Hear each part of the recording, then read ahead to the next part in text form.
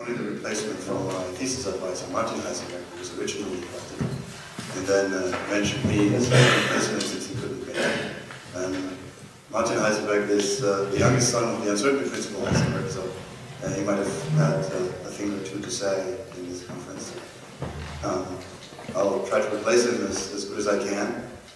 Given that there's only 20 minutes of speaking time, I'll try to refrain from any interpretations or much interpretation. I'd rather have a brief conceptual slide at the beginning and maybe one sentence at the end, and the rest will be mostly data slides or slides explaining experiments how we did it.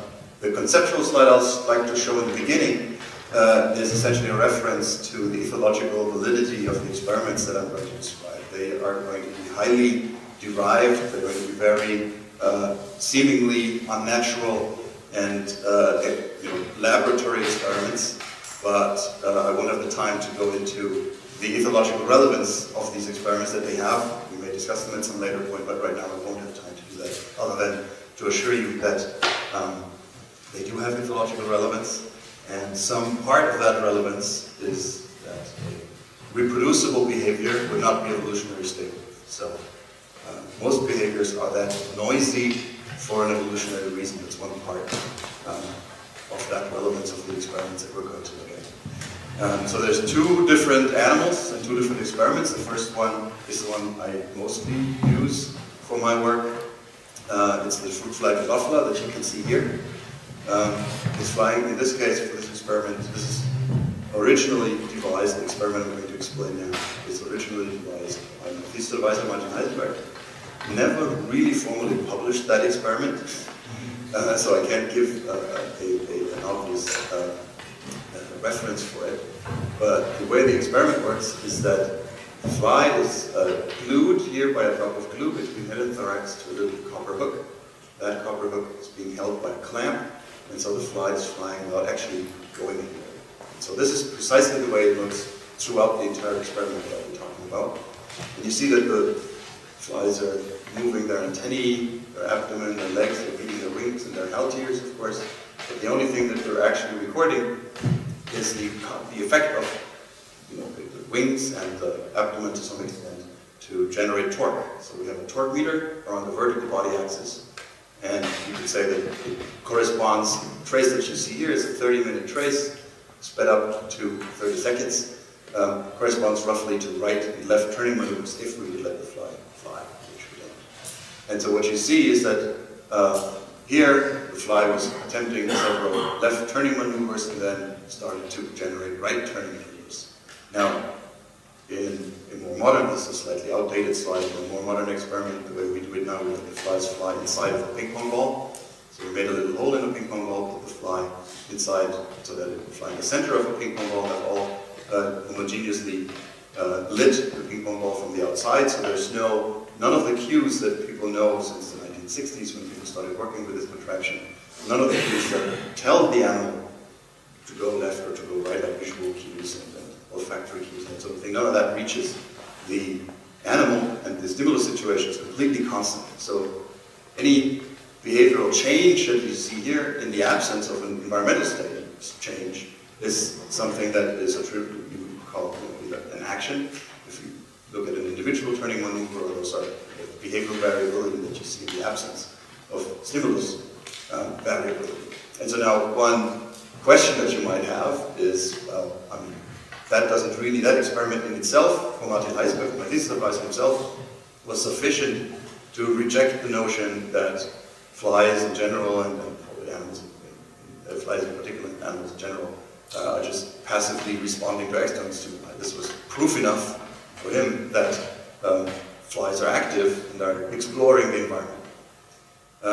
However, other people weren't quite as convinced and said, well, this could just be random noise. That's, if you take an analog radio and you tune it between stations, so you rip the antenna out, you'll still get static out of the radio, and you wouldn't say that the radio is active. It's just taking what little it has and does something out of it. We have an amplifier in there, and we get some noise that comes out. So, if that were the case, if it were as that simple, the simplest case in which you would have random noise coming out on a temporal basis would be a puzzle process.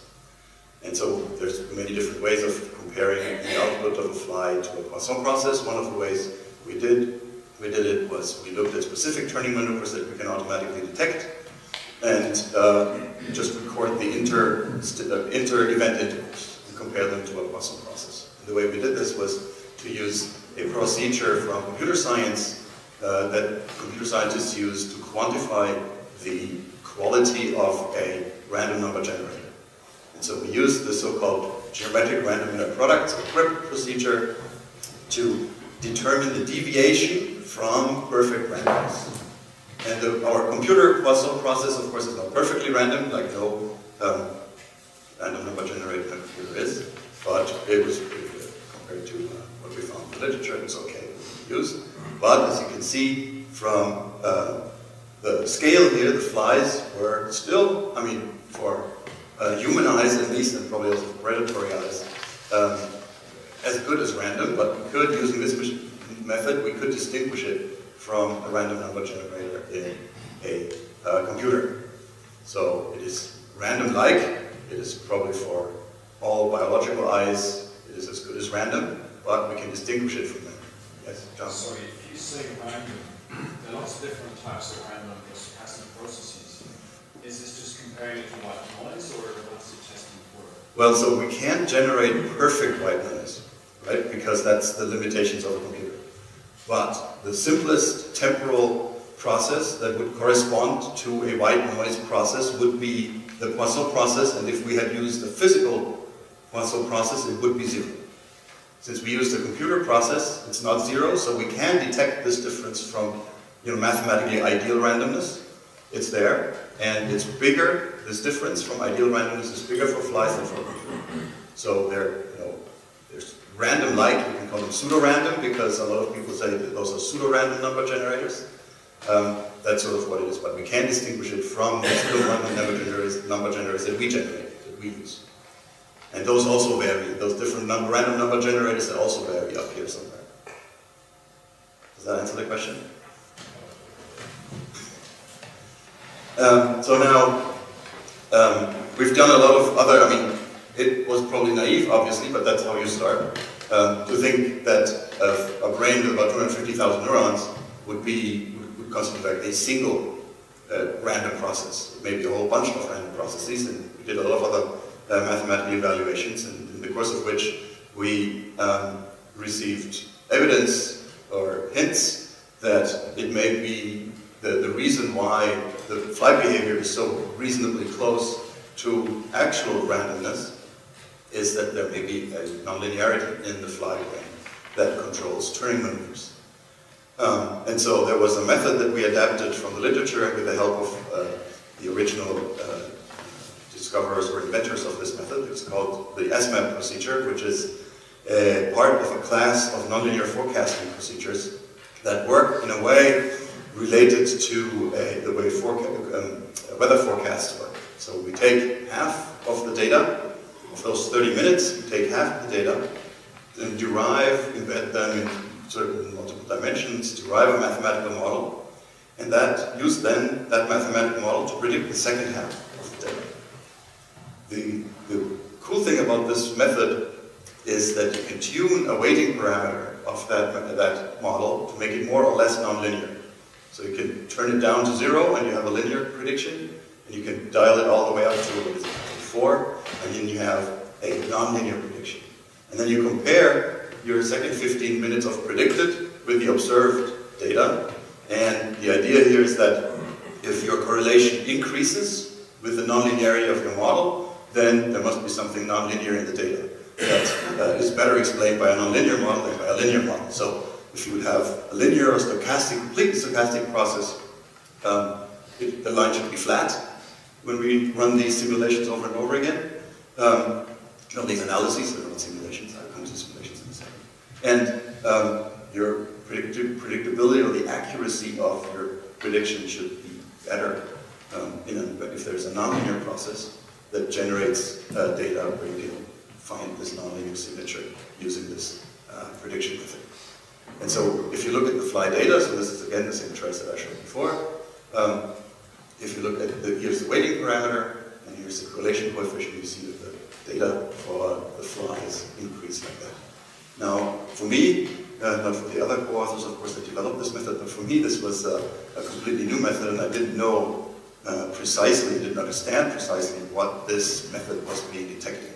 So for me, since I'm not a computer scientist, I got the idea of the concept, but essentially it was a black box. And it was getting something out that was sort of what we had the suspicion that should be coming out. So I was suspicious of the result that it was just confirmation bias. So we adapted a computer model from the literature that operated according to nonlinear principles that should be, if we generate output like that, should lead to the same results. And this was 3 nonlinear oscillators that were coupled in a way that you had an activator and a right turn and left turn oscillator that were mutually inhibitory, and then the subtracted output of that sort of gave us this left and right data that we could analyze in the same way as flat data. Only that we knew what went into the data. And not surprisingly, because it was nonlinear, we would also get this slope. Interestingly, we can tune also these nonlinear oscillators to behave less nonlinearly. They're still nonlinear, but they converge. The equation that you're going to see in a minute, they converge to single points, and then the values, and then the SMAP curve is flat. So it's not only that the SMAP procedure detects just any old nonlinearity, it has to have certain properties. What are those properties? I won't go into the details of those different traces, I won't have time for that. So here you see the logistic map, which is the equation that we use to run these nonlinear oscillators. And if you know the logistic map, it's just, the state of that recursive function depends on the state in the previous iteration and a parameter lambda. And if you plot the parameter lambda and S after many, usually 10,000 iterations, and the parameter lambda, what you find is that this famous bifurcation diagram with converging and diverging regions. And if we plot, so if we use here the linear portion of lambda, then this is flat. And if we go to the nonlinear portion of lambda, or the chaotic portion of lambda, then the slope increases. So apparently, whatever it is that controls fly turning behavior, must be nonlinear in this way, otherwise we would not be detecting it. Now, if this is nonlinear like this, then this is what you've heard before. You have the possibility of these nonlinear processes to be amplifying even the slightest small differences in the initial states of the system. And so that reminded me of a paper that was discussed a few years ago about some physicists who said that all successful practical uses of probabilities originate in quantum fluctuations. So here we have a system that in principle, we don't know if it does it, but in principle could amplify these sorts of tunneling and other effects up to the behavioral level. In principle, whether they do it or not remains to be found, but I'll just like to refer to the talks from yesterday, and Pavel Bilkin may also be talking about this afternoon about free will and quantum theory. Now, how do the neurons do this? A graduate student in our lab has looked at that and taken this slope, just plotted the slope as a group means. Yes, so I have to go a lot faster. And then just screened different brain areas. Those numbers mean different brain areas. And looked if this slope would go away so the flies would be linear. And this was a random screen throughout the brain, and found that, just took the lowest slope here compared to the controls, and then we looked at what that brain area actually was. He reproduced the results in a separate experiment with the right genetic controls for our genetic tricks, where we switch off brain areas. And the important thing here is that those are 2 different lines that drive in 2 different sets of neurons in the center of the brain. This is one line in the R1 neurons of the so-called ellipsoid body, and those are the R3 and R4 neurons. And interestingly enough, if you block those neurons separately, they don't show this effect. So you have to block all of them together to show the effect separately. You don't. Interestingly, very recently, it was shown that these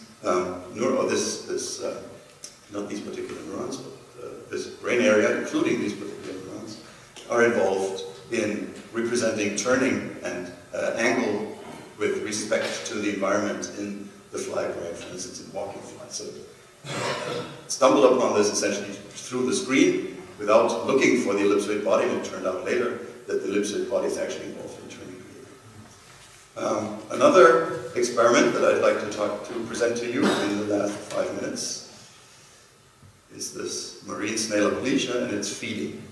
And it does that even if there's no food around, if it's hungry. If it's not hungry, it won't do it. But if it's hungry, it's looking for food. You can see the radula coming out here, extending, open, closing, and pulling it back. They don't see very well, so this is how they look for food. And they do this more or less spontaneously. They even do that, or parts of them do that if you take the ganglia out, the buccal ganglia, and put them in a dish and record for motor neurons. You see the protraction, firing, the retraction, nerve firing, and the closure, nerve firing. You get regestion and rejection-like patterns. So they do that spontaneously, and it must be spontaneous in the dish because there's no sensory organ attached to the ganglia. Now, this is the work I'm going to talk about. Is the work published only in a conference by my good friend and colleague Romuald Nargeau in France. And the important thing here is you see the protraction, you see the retraction, you see all kinds of neurons in the, don't look at this stuff above here, sorry. And you can see that these three neurons, they fire before any behavior happens. And any of those, if you depolarize them by any means, they will trigger one of those behaviors. So it's very well known that these neurons start a behavior. So they fire, and once they have fired for a certain amount of time, then the behavior comes out. So their control, they're important for the initiation of behavior in the dish, for the spontaneous initiation of these behaviors. And what you find, if you look at several of these patterns, is that these three fire every single time in a different order. So how is that? How is that even possible? These neurons are spontaneously active, and they're coupled with each other, and such that every single time they're in a different state, and they fire that in a different order, and there's a different pattern coming out that to us more or less looks the same, but if you quantify the properties of these patterns, they look different. Now, the amazing thing, and this is the last slide, the last data slide I'm going to show. The amazing thing about one of these neurons is this B63, is that it really almost literally plays dice. So if you depolarize that neuron constantly over this entire period here with 4 nanoamps, what you see is a textbook neuron would just fire with a certain frequency that's proportional to the depolarization. This is not what this neuron does. It fires, it stops firing, plateau potential stops, and this is all entirely chaotic and random. And they do that when they're isolated from all the other input. Right? So that's an isolated neuron, no input that you receive from anywhere else. And the way this works is actually, the way the neuron does that is actually by a double pendulum effect of calcium currents. So that the double pendulum is a classic example for a chaotic physical system. And you have L1 and L2, you have two weights. And actually this is an endoplasmic calcium current that keeps oscillating, that's very well known. It's calcium-induced calcium release for the biologists here. And the cycloplasmic endoreticular calcium pump, ATPase. And they interact to oscillate calcium inside the cell and shuttle it out of the endoplasmic reticulum back and forth. And this is the extracellular calcium activity through voltage-dependent calcium channels from activity. And so, if you depolarize it slightly, the oscillating calcium will every once in a while bring it above threshold, which will lead to calcium influx, which of course changes the intracellular calcium concentration. Non-linearly interacts L1 and L2 in, say, calcium and calcium. And so that leads to nonlinear chaotic dynamics, precisely in the sort of way that we would have expected it from the fly data. So that matches parallel research converge on essentially the same concepts of generating behavioral variability. And I'll jump over that, and here's my final slide. Conceptually, but in the end, you make of these data what you think it fits you, but I would say that this sort of behavioral dynamics and autonomy and variability is something that would be necessary for something that we would even discuss of whether it's okay to call it free will in humans. And if we wouldn't if these things wouldn't have evolved, then probably we wouldn't be here and discussing whether we have free will or not, because we just simply don't have. Either we would not have survived evolution, because that's what you need variability to survive evolution, or we would be so stereotypic that we wouldn't even get the idea that there would be something like free will. And that's probably what I would have to say.